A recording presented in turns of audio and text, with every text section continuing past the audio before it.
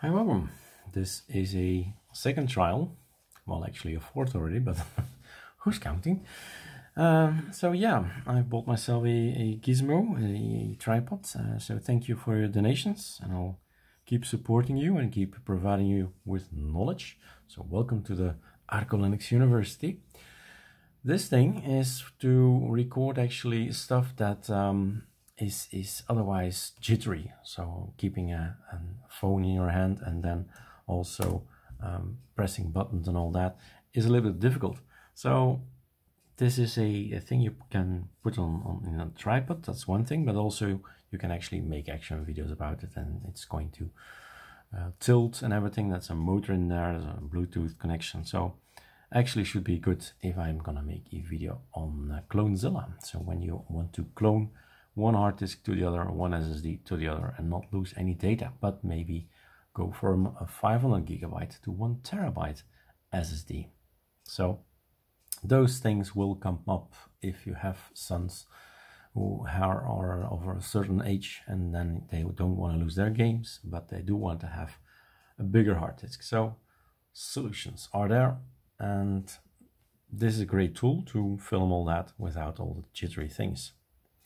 But first, let's explain this thing. This is me sitting in the kitchen. Next, the last trial was late at night in my own desk in my computer room. But here we are in the kitchen with a lot of light. It's almost midday, so I do hope it's better. We don't have internet since, right, we're in the kitchen. And we're booting up with an USB. So it's, oh, I always go check this so we see later for reference what version it is.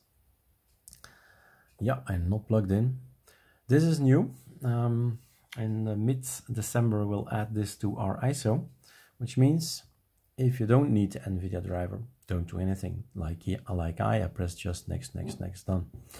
But if you say I do have, I do require or do want to test the NVIDIA driver, not the 390, the NVIDIA driver, then you just click here. But otherwise, you just go for next. Same applies for the kernel, the LTS kernel. We don't need it. Well, I personally don't need it, but some of the people, it seems, do. So if you know one of those, you just say yes, install it. It will only install if you have internet. So at this point in time, there is no internet, there is no Wi-Fi. I could maybe activate it. Yes, I can. So I could activate here the Netgear 36, that's mine, and then everything would come in. So you need to have internet. Otherwise, he thinks you're living in New York. That this means actually you don't have internet, since I'm living in Belgium, right? So we select where we live. We select also where the keyboard is, and we go for next, and we go for erase disk, and that's it. You know my advice, just one operating system on a disk, please. It will save you so much time and frustration and questions for us later.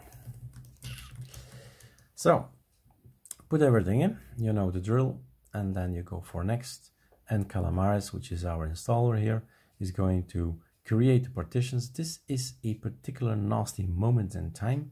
It needs to create partitions, and sometimes it gets broken at that part of the system. Now, if it gets broken, remember guys, Calamares, it's a work in progress. 1, 2, it is free. They're quite supportive for our distro. We've had a lot of communications already with Adrian and Adrian in Dutch.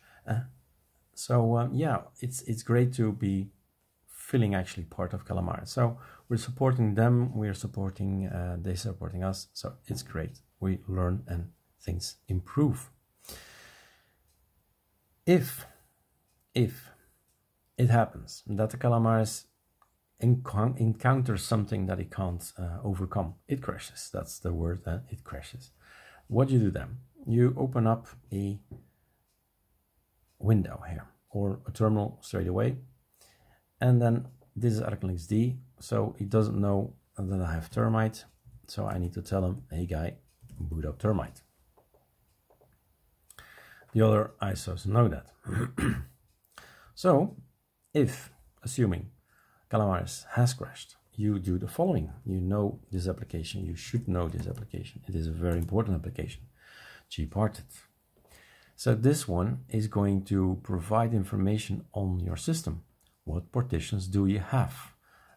How big are they? Etc. etc. So all the device information. But most importantly, if it crashes, then you select your partition and you go to this little icon, delete the selected partition. Nothing at that point is yet deleted. You go to that, then afterwards apply the operations. And then you see something all gray, and that means everything is gone, which means actually a clean slate, like a whiteboard. Everything is washed off, it's gone.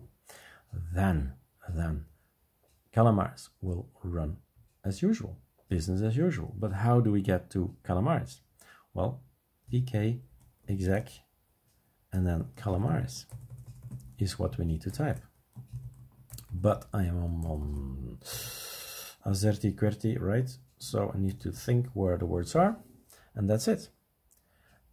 Forget the sudo, it will work the sudo, but try to remember the pk exec or execute to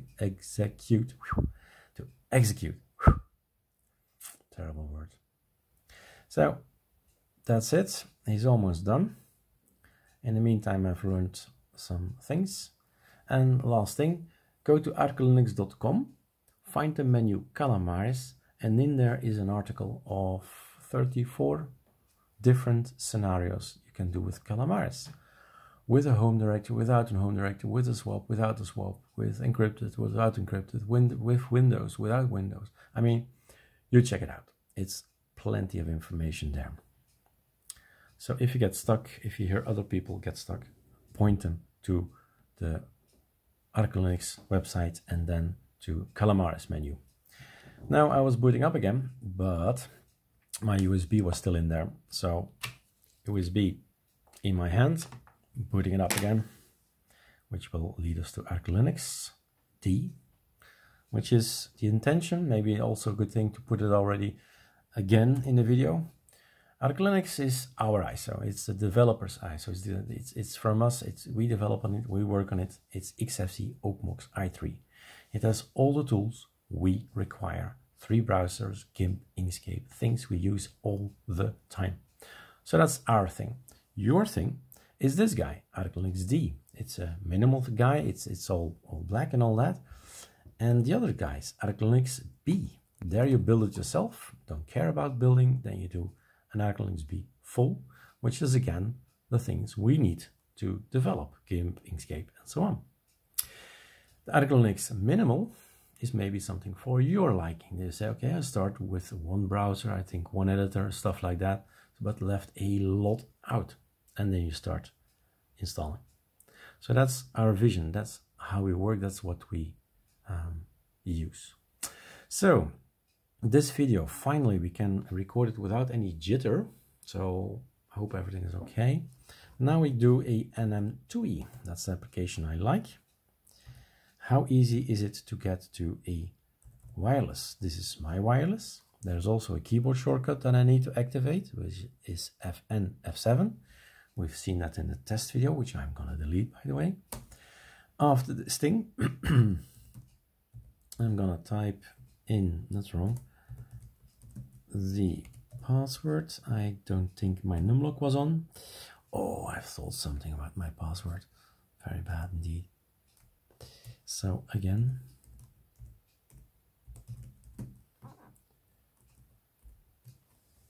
and go. So you connect to your system, and the only thing you have to do is now escape, escape, escape, escape, and then try to update your system. And there we are. We're up to date, and it seems we need to get in quite a lot of stuff. Xorg server being the most important one here. Network manager is important as well, and some SARI icons, etc. Okay, so that's it for me. I see I'm almost to my limit of 10 minutes. This is how you get ArcoLinux D and then go to the wireless and activate it. All right, cheers.